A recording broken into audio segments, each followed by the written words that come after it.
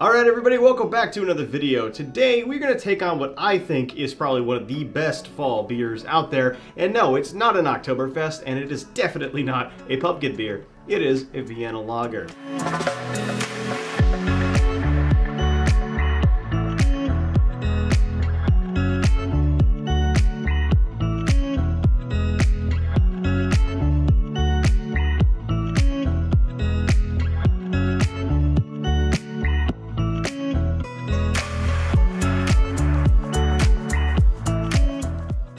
Hey, if it's your first time here, I just want to say welcome, thank you for checking out this channel. Here on my channel, I'll typically either do a grain to glass video like the one you're watching right now, or I'll do a shorter video on various other topics in home brewing. If you like either of those things, please go ahead, hit that subscribe button, but also don't forget to hit that like button as well, because YouTube will recommend more of this stuff to you in the future if you do that.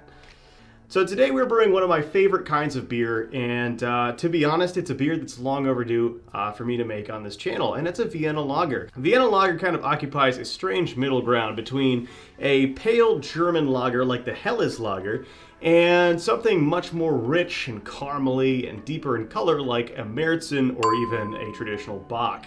I think one of the most common and easily found examples of a Vienna Lager here in the United States is none other than Sam Adams Boston Lager, which is, brewed basically in my backyard.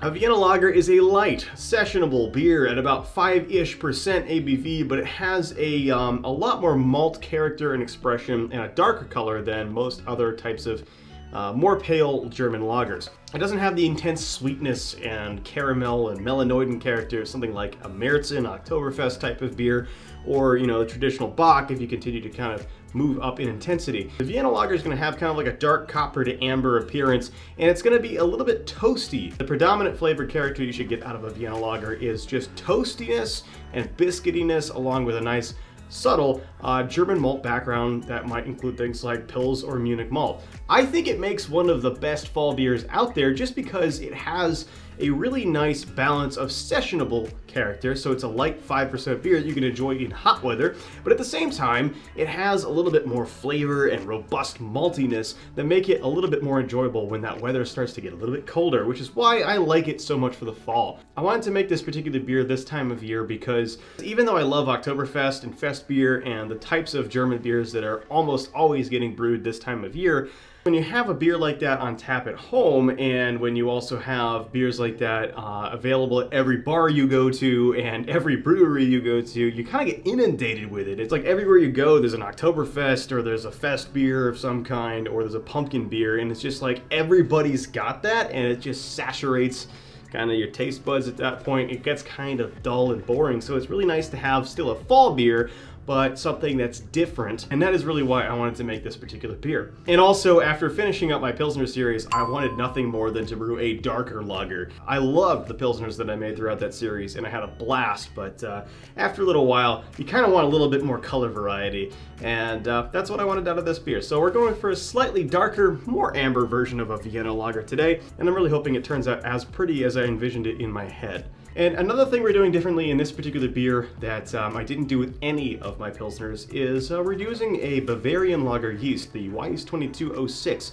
And the key difference between this yeast and other lager yeasts that I've been using for the Pilsners is that this yeast does not attenuate as much. It also produces loads of diacetyl, and the effect of that is, as we ferment this as a traditional lager, it's going to give it a little bit more roundness, but also a tremendous amount more maltiness in the finished beer. And that is exactly what I am looking for in a Vienna Lager. I'm using just over an ounce of hops in this particular brew, and that should tell you everything you need to know about what way the flavor leans. It's going to be very, very malty. Before we get too much further, I want to thank Northern Brewer for providing me the ingredients for this particular batch of beer. They've been actually providing me the ingredients for many batches of beer up to this point, and I'm very grateful to them for that. If you haven't heard already, Northern Brewer is no longer owned by AB InBev or Anheuser-Busch. They have been in business for over 28 years, which is a little bit longer than I've been alive, and they have a tremendous wealth of knowledge and resources at their disposal. So Northern Brewer Homebrewer is a fantastic place to go for instructions on how to start homebrewing. They have a variety of starter kits that I highly recommend if you want to get into the hobby,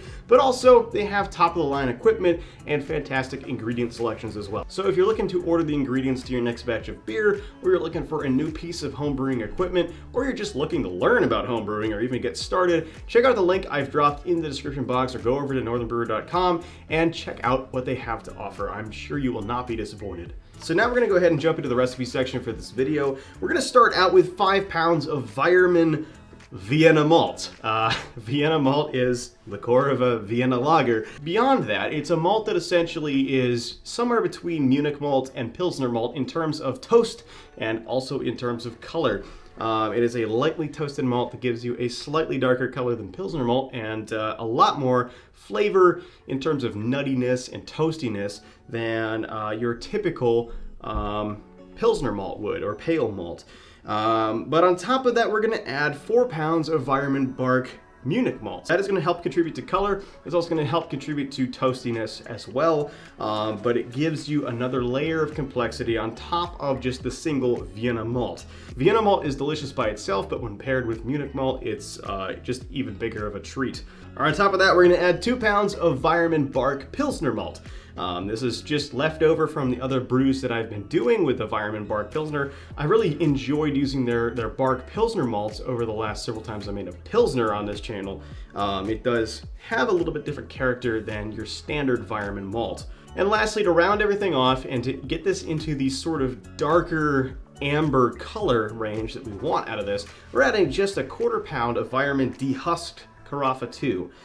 This is a roasted malt that has been dehusked, so it doesn't have as much astringency as a typical roasted malt. Carafa malts are one of my favorite options for adding color to any type of beer. Just a little tiny bit is all it takes, and it really doesn't add roasty flavor unless you're really adding a whole bunch. So for hops, this beer is extremely light on hops. We're adding a 1/2 ounce of Magnum to bitter at 60 minutes, and then we're adding 1 ounce of Saaz just before the end at about 5 minutes, and that is just going to give us a little tiny bit of hop character in there to balance out all the sweet maltiness, but it should definitely have a decent bias towards maltiness. It's only 1.5 ounces of hops are actually in this entire brew. For yeast, like I mentioned before, we're going to be using Wyeast 2206 Bavarian lager yeast, and this is a lager yeast that is going to best behave at lager temperatures. We'll be doing a classic lager fermentation with this particular beer, and 2206 tends to not attenuate as much as many other lager yeasts, especially not as much as the 3470 that I'm so fond of. That's going to give us a little bit residual sweetness, a little bit higher finishing gravity. It's also going to give us a little bit of diacetyl, a little bit rounder of an overall mouthfeel in the final beer, and that's actually something I want in this particular type of beer. For the water profile, we're definitely making a big change from the Pilsners I've been brewing. So a lot of people will recommend you go for the Munich water profile that's listed out there. I would not recommend that type of thing for anything lighter than a Dunkel lager. You really do want to have a little less hardness in there. Many Munich brewers, if they were making a lighter beer like a Helles lager or an Oktoberfest, or in this case, a Vienna style lager, they would actually pre-boil their water, so that would get rid of a lot of the carbonates in there, and that would give you a little bit different of a water profile. It's going to be a little bit more friendly towards your lighter types of beer. And while I'm not going to pre-boil my water here, I am starting with distilled water, and I'm going to target a water profile that has less bicarbonate than the typical Munich water profile does, but still a reasonable amount of minerals in there. And this is going to give us a significantly more malty beer and a little bit more full-feeling mouthfeel, I believe, if I do it right. And hopefully it gives you the exact same experience if you want to use this water profile. So we'll be doing a water profile of 44 parts per million of calcium, 6 parts per million of magnesium, 84 parts per million of chloride, 44 parts per million of sulfate, and 47 parts per million of bicarbonate. And I just kind of want to point out the sodium content in there is going to help give this a lot more roundness of mouthfeel as well. So in order to get this water profile, we're going to add the following to 8 gallons of distilled water: 1 gram of gypsum, 2 grams of Epsom, 1 gram of sodium chloride, 4 grams of calcium chloride, and 2 grams of baking soda. So a lot more than we're used to with our delicate Pilsner water profiles, right? For the mash on this one, we're gonna keep it simple. I could step mash this, I suppose, if I wanted to, but trying to get done with the brew day today a little bit quicker than I typically do. So we're gonna do a single infusion mash for 60 minutes at 152 Fahrenheit. Otherwise, I probably would have step mashed this one if I wasn't, you know, hurrying a little bit, but it's still not gonna be a big deal. Anyway, our water is all up to temperature now, so let's go ahead and dough in. Once the strike water in my claw hammer supply 120 volt system reached my mash in temperature, I mashed in with a grain bill, being sure to break up any clumps I had in the mash. Then I started recirculating. I let the mash sit for about 10 minutes before taking a pH measurement, and I saw an on-target pH of 5.53. I really like this new Apera pH pen, by the way. I bought that to replace my broken Beverage Doctor pH pen. Then I let the mash sit for about 60 minutes at 152 degrees Fahrenheit. Then I raised the mash out temperature of 170. After reaching the mash out temperature, I let it stay there for about 15 minutes, and then I pulled out the grain basket and let that drain, also for about another 15 minutes. Once the lauter was underway, I set the controller to 100% power to get a jump start on my boil. I recorded a measurement of 11.2 bricks, or about 1044, which was only about 2 points lower than my target pre-boil gravity. Once I reached my boil, I added my 60-minute bittering addition, which was half an ounce of Magnum, and then I let the boil go for another 45 minutes, which put me at about 15 minutes from the end. At that point, I added a Whirlfloc tablet, I added some yeast nutrient, and I also began recirculating boiling wort through my chiller in order to sanitize it. And this is just the method that I prefer to sanitize my chiller and my pump, because it's all boiling temperature. Then about 10 minutes later, I added my 5-minute hop addition, which was 1 ounce of Saaz. At this point, I began to chill down to about 70 Fahrenheit. I took a original gravity sample, and I recorded a gravity of 13 bricks, or about 1051, which was 3 points lower than my target gravity. And at that point, I aerated with pure oxygen for about a minute.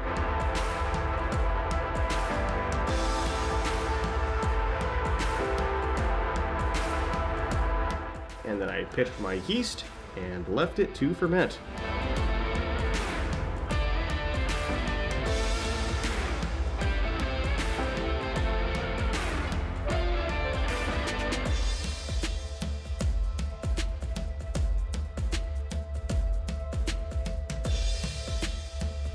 So for the fermentation on this beer, I'm going to be actually going down the typical lager route. So we'll be looking at about a 50-degree fermentation temperature for probably about 2 to 3 weeks of actual fermentation time. Bavarian lager yeast really does benefit a lot from having the actual traditional lager fermentation because it has kind of a unique mouthfeel to it. And that's not a component of yeast expression that we really look into all that much. For the most part, we look to either our mash temperature and our residual sugars, as well as our water profile for influencing mouthfeel the most. But actually, fermentation does have a small impact on that. And the biggest way that this particular yeast has an impact on it is the same way that English strains do. That is through the generation of diacetyl. A small amount of diacetyl in a malty beer is actually going to make it feel fuller in the mouth. And that is something that we're actually going to try and target here. We don't want so much diacetyl that it turns into a diacetyl bomb and you can taste the butter flavor and all that. That is bad juju. We don't want that. But when it comes down to the mouthfeel, it does increase the perception of body. And that's about where we want to put it. The best way to get a little extra bit of diacetyl out of your fermentation is to ferment it as a traditional lager. You know, after our primary fermentation is complete, we will still do a diacetyl rest until I cannot taste the diacetyl. But this yeast is not going to clean up all of the diacetyl that it generates before it flocculates out, and that is going to result in a beer with a little bit more body. However, there are a variety of other ways to make this lager. If you're not looking at keeping it super historically correct, which is totally fine, or you're looking at doing this kind of as a more how quickly can I get beer option, I'd look into Lutra Quake, which is actually going to be the complete opposite end of the fermentation spectrum. You're going to ferment that as hot as you can get it to about 100 degrees Fahrenheit, and you will get a lager clean beer after like 3 or 4 days of fermentation, and you'll be drinking this thing within a week. It's a amazing yeast. It's fantastic. It's super clean, but you're not going to get the specific contributions that you would get from using something like the Bavarian Lager yeast in this particular beer. And you're definitely not going to get the diacetyl and roundness that you'd get with a 2206. Another option, of course, is also the dry yeast, the W3470 that I like to use. However, that's going to attenuate further. The 3470, every time I use it, has tended to get my beers like pretty dry for a lager. They've gotten below 1010 more often than they have not, which is really surprising, but it's honestly a pretty aggressive fermenter. And if you give it the right conditions for it, especially if you ferment it a little bit warmer, you're gonna get drier beers out of it. That's not necessarily a bad thing in a Vienna Lager because it is a toasty beer, it's not a sweet beer. So if it does end up a little bit on the dry side, that's okay. But you're also going to get a little bit different of a lager character out of that, and you might get a little bit of sulfur, especially if you ferment it a bit warm. If you don't have access to the 2206, there's also Wyeast 2308 Munich Lager, which is going to give you a pretty similar result, to be honest. I've used that many times before, and it's a pretty solid yeast. And last but certainly not least, there's also the option to use something like the German ale strain, the Wyeast 1007, which is going to give you the ability to ferment at about 60 to 65 degrees Fahrenheit. And that'll give you a very clean fermenting beer as well.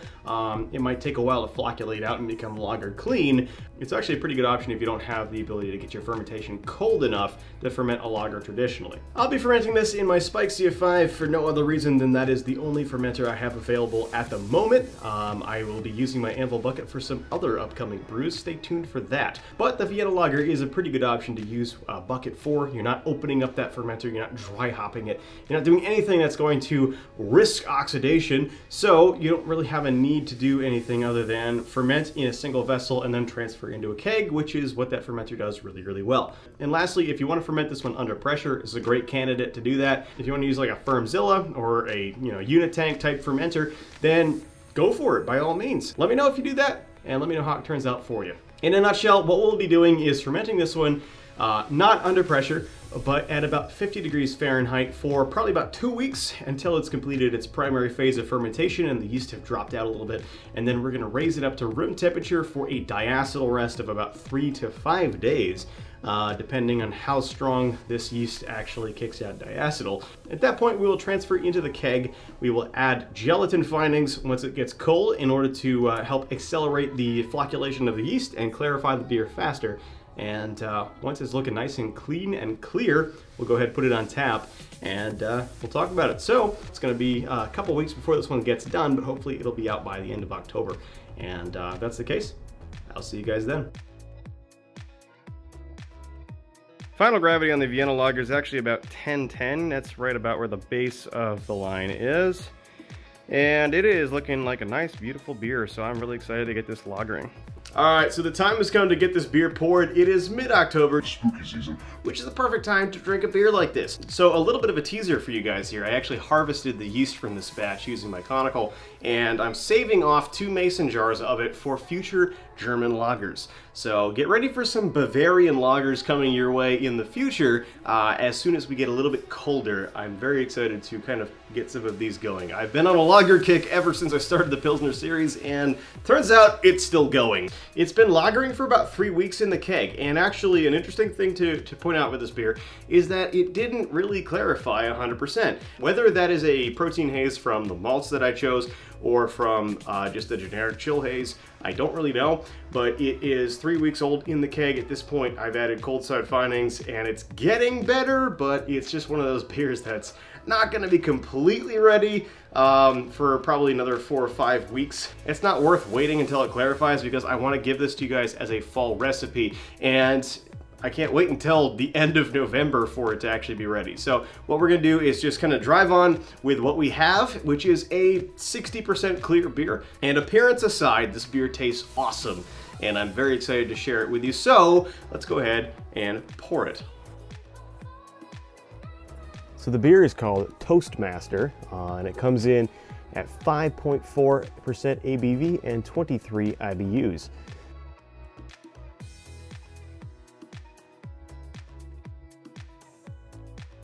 All right, so for appearance of the beer, it's pouring an absolutely beautiful reddish brown color, which is a little bit hazy as I discussed earlier, but it's getting a little bit better.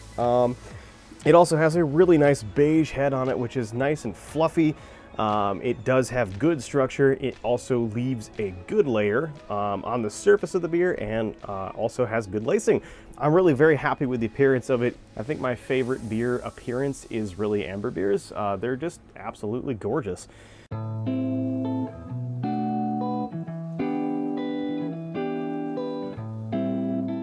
So yes, I'm well aware that this is the wrong kind of glassware for this particular style. This is a Weiss beer glass. I like the way they look. I like the way the beers look in the glass, and that's why I chose it. Glassware Nazis, you can come fight me. It doesn't get enough love because I don't brew enough Weiss beer. So now we'll talk about aroma. The aroma is nice. It's a semi-sweet maltiness. There's a little bit of that toast in there. There's a little bit of that kind of Munich malt character. It smells honestly a lot like freshly milled Munich malt, and that makes a lot of sense considering that's a big part of the ingredients. Munich and Vienna malt, which are toasted, and that's kind of where you get that toastiness from. There's a small amount of spice character in the aroma as well, which is it's a nice accent. So next, let's go in for mouthfeel and my first swig. The mouthfeel on this one is very much a solid medium. There is yeah, very generic. It's not as heavy as some other malty beers out there. It's definitely retaining its drinkability, but it's also not light at all. It's a very round character. It's not nearly as delicate as those Pilsners that I've been brewing all summer long, but it's also not nearly as light as them either. It's not thin, it's not lacking body in any way, quite the opposite, but it's definitely not as thick as something like perhaps a Bock might be. I think the maltiness and the body really do line up very well. I think it's about right for this particular style. There's a little bit of roundness in there from a little tiny bit of diacetyl from the yeast that I really kind of wanted in there just to kind of balance things out. It is a definitive characteristic of those Munich lagers, and it is kind of important to have that in there. I think it adds a lot. So hopefully if the Yellow Jackets leave me alone, I can talk about flavor.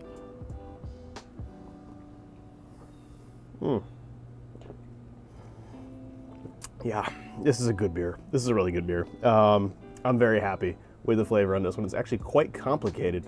For a malty, and it is first of all really nice to have a nice darker malty beer after brewing all those Pilsners all summer long. I love Pilsners, they're wonderful, but sometimes it's nice to have something a bit more malty.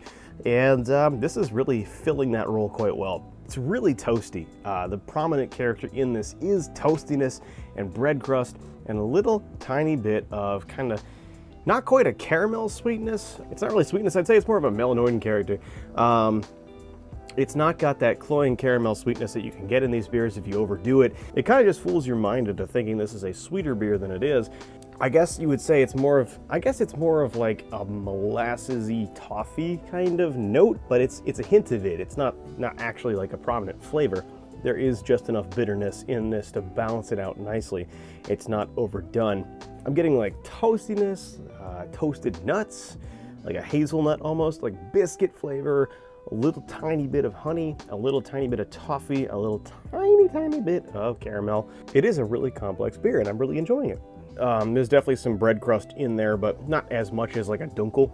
It's definitely a flaw in this beer to have too much sweetness. If you're not careful, that toastiness can get away from you and it can turn into sweetness, and you don't necessarily want that. It is just the right kind of beer for the change in seasons. As you can tell right now, I'm outside, I'm in a t-shirt, it's warm. It's like 75 degrees right now. But later in the day, it'll decrease down to probably about 50, 60 degrees at night. It's the perfect time to have this beer because it's robust and it holds up to the colder temperatures. It has that complexity that is kind of desired this time of year, but it also has the drinkability and the low ABV to be enjoyed outside in, you know, the warmer temperatures of the day. It is a decidedly malty beer, and you know, there is no expectation of hop character to come through in this, but if it were me, I probably would have liked to increase the size a little bit on this one to get a little bit more spice at the end. It is just always nice to have that in most German beers, actually. Hopefully this Yellow Jacket will let me talk about the yeast selection for the beer without stinging me. You realize how much time I've lost talking about the beer with these. Oh, damn it. I was about to take another sip, but